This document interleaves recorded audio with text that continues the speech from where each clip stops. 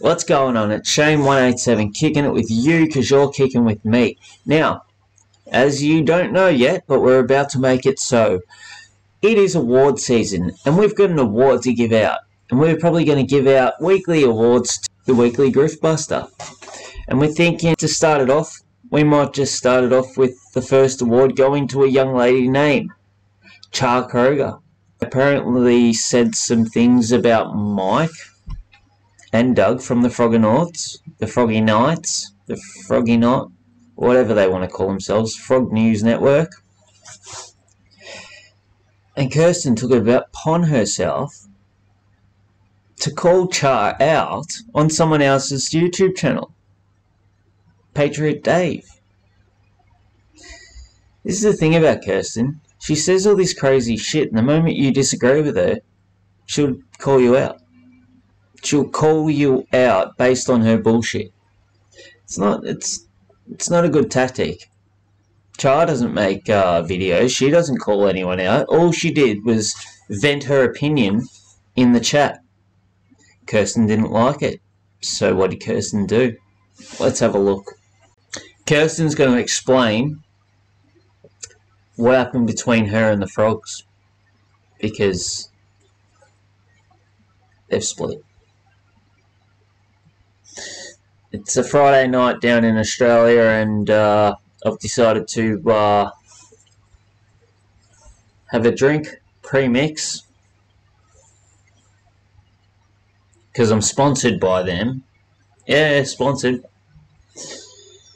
I can't actually do an advert for them because they haven't signed the contract. I wrote the contract out. I sent it to them. They just haven't signed it and gave it back to me.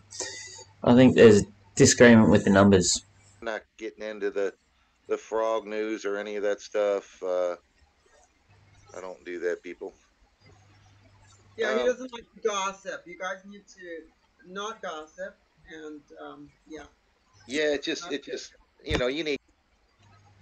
That's not what I got from that. What I got from that is he's too good for the frog news. Alright? He got nothing to do with the frog news. Because he don't lower his standard to the frog news. Oh, by the way, look who it is. This might be another award for another time, but Mr. Nick Baker. Another legend, busting the grifts, telling the truth, getting everyone, getting their eyes open so people can see what's really going on with these disinformation agents. And that's where I think Cirsten is. She seems to be leading, well, not leading it, but she's like the little hustler, hustling all the little side deals. It's very strange. I will get down to the bottom of it. I promise you, I will.